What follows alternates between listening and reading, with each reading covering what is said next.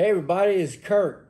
I want to thank everybody for being here for the first Sunday Chat with Kirk Q&A, the questions and answers. And this is going to be real exciting. We're going to have some answers, and everybody's going to just get to rolling really well with this. So let's just get right into it. Okay, so Kirk, the first question comes from YouTube, and it is John the Arm. Thanks, Kirk. Great stuff. I also do morning my devotions first thing before my workout. I do have a question. Is there a certain time in the evening that you stop eating for the day, and do you ever skip any meals? Thanks for the videos. For the first part of the question, I like to. It doesn't every day. It doesn't work out like that. Depending on life's going to come at you, but the timing that I like to use is about 2 hours before I go to bed should be my last meal. And then throughout the day, depending on my schedule, however busy I am, like everything that I'm eating right now is every number has a place. So it's running on a tight line. So the big thing with that is that I don't really worry about, okay, every day I eat every 2.5 hours. Something happens and I just combine that meal with my next one. I keep rolling because that consumption, that caloric and those everything that you're taking in, it's going to be distributed very quickly because your body's ready to absorb. Okay. Awesome. Okay, so the next question is from Facebook, and it's from Josh Carey Rose. And this question came on your supernatural back training. The question is, well, there's a comment, mind and muscle connection, but I have trouble focusing because of ADHD and anxiety. Any tips on how to focus better? And also supplements, question mark. Okay. To focus better, I just want to share with you what I do, and it works very, very well, okay? There's nothing more powerful than the Word of God, all right? So 2 Timothy 1:7 says that I have given you a spirit of love, power, and a sound mind, okay?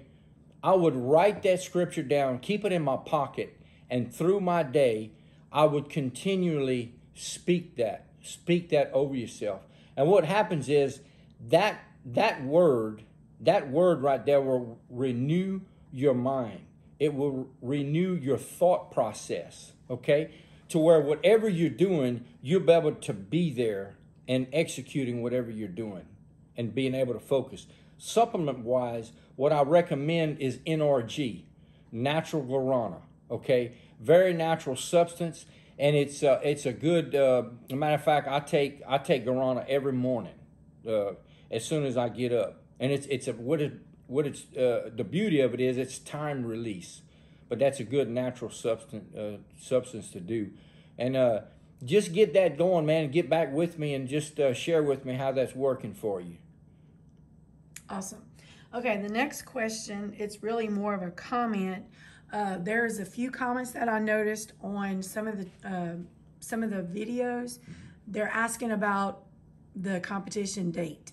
Okay. And time and everything. Okay, that's 4 weeks from today, which is July the 20th in Baton Rouge, Louisiana. So July 20th. July 20th. Okay, awesome. Okay, let's see. Miss Cheryl Daigle, she posted on Facebook, and she said she just made a comment. I never realized that these workouts could do this for you. And this was on one of your workout regimen, workouts. So, right. Yes. Would you like to just elaborate a little bit about weight training and what it does to the body? Yeah. Just weight training, proper weight training is very, very good for the body. It stimulates your muscles, gets your blood flowing really well. It's just, man, when you get to going with it and you got a steady rhythm with a certain amount of exercises, and you're starting to feel what you're doing. So you just releasing endorphins in the brain, just all this feel good feel-good mechanisms start to come into play, you know. And, you know, it's huge on circulation. So if you're activating your muscle fibers and all your intensity with your weight training, then you're stirring up your metabolism. You know, you're stirring up your metabolism. Yeah, you're breaking some things down, you're breaking muscle tissue down, and therefore, you know, your body's waiting on, okay, we want to rebuild this so it can gain momentum and just be better. Awesome. Okay, so the next question actually came from one of the reels on Facebook. It was the workout reel, and you were doing a 15-minute cardio warm up for, I think, a leg workout. And Miss Vanessa Ardwell, hey Vanessa, she asked, is this 15-minute warm up all the cardio you do in your workout day? And the answer to your question is yes. It's been like that for years, okay? Number one, I want to give a little bit of, I don't know what the word to use, but... Great question, by the way. Yeah, it is very, very good question, because I get hit with that a lot of time in my everyday travels. Just, man, how much cardio are you doing? This and that. No, are you serious? Yeah. So, but the reason why I picked the ARC trainer, okay, look, there is nothing other than swimming. Running is next in line on just, you can knock some weight off yourself by running, okay? But I'm all about longevity and preserving my joints. So I'm not going to run. But the ARC trainer, you can elevate that thing to whatever is like you're running bleachers or to whatever, you know, elevation you want there. Then you got resistance. So I chose that. And I do 15 minutes because if you get on that thing and you get into it and you have your hands off the handles, okay, so that's forcing your core to do exactly what you do when you're running. It activates your core to where if I'm on a treadmill, I'm holding something, then mainly it's all legs. Okay, but if you take your hands off, then you got to balance, you got all kind of other muscles that come into play. But doing it 15 minutes correctly would be the same as if I would spend 30 to 35 minutes on a bike or a treadmill. So that's why I use it. But yes, that's 15 minutes. That's it, max. At different times, I may, not on my leg day and my back day, because with those muscle groups, you have the expenditures during those workouts. If they're done right, and especially if you're gauging time between each set and every set is to a positive failure, your caloric output is just, it's crazy, you know. But what I used to do was, after like a chest and bicep workout or shoulder and tricep, you know, if I was working calves and abs or something like that, I would go back to the ARC trainer and I would do 5 more minutes just to spike it. And then I would call it a session. But other than that, it's 15 minutes. It's 15 minutes. If you're dialed in to where you have a caloric deficit, and I'm talking about, it don't have to be huge. This is baseline. You're taking in enough consumption. I'm talking about balance. I'm talking about protein, carbohydrates, and fats. It's at a balance of what you need according to your lean muscle mass. And you're here. Okay? So this is not really going to work for you as far as losing inches, losing body weight, and transforming the physique that you want. But you bring that caloric deficit just under right here to where the body's drawing off of itself. You keep that in line daily. I'm talking 7 days a week. That's always activated. To where when you do your cardio, it's more of a warm-up to get your blood going and you get into your workout. And it's if time between each sets is correct to where you have the mindset, okay, no more than 30 seconds. Okay, that muscle stays warm, it stays activated, and you feel what you're doing, and your focus is there because you know you don't have many seconds. Okay, that makes all the difference in the world. I'm telling you, and even that type of training you'll have a different look of a physique.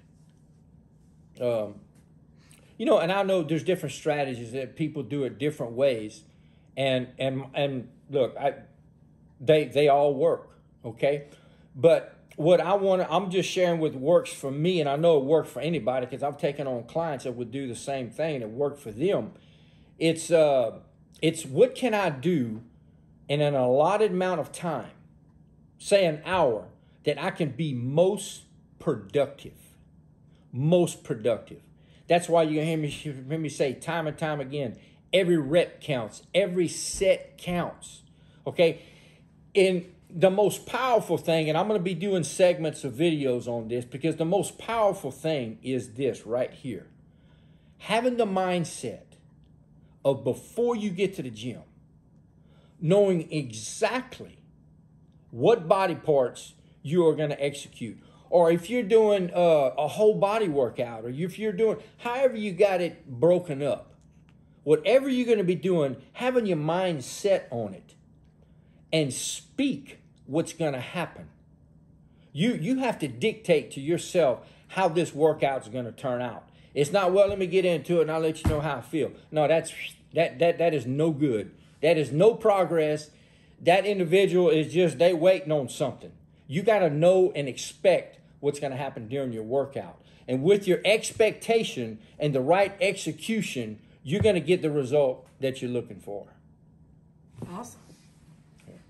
Well, Kirk, I think that's the last question. We had a lot of comments and encouraging words on both YouTube and Yes, Facebook. and I want to thank you so much for all your comments, all your kind words, because that means everything. That means everything. I just, I'm doing this, and Angie and I are both just doing this to put out there to help as many people as we can with the truth of it, and because truth breeds truth. I'm not here to down anything that's on the outside of what I speak, but I just want to give the truth of everything. And I know it's going to help a lot of people, and it is helping. And as long as helping people, then I'm going to keep doing what I do. Well, look, that's a wrap for this weekend, the question and answer. But look, continue to share, to like, subscribe. If you got any loved ones, anybody that you know that needs this, there's somebody out there that needs this. Share it, man. Share it with them. And look here, I'm going to see you on the next one.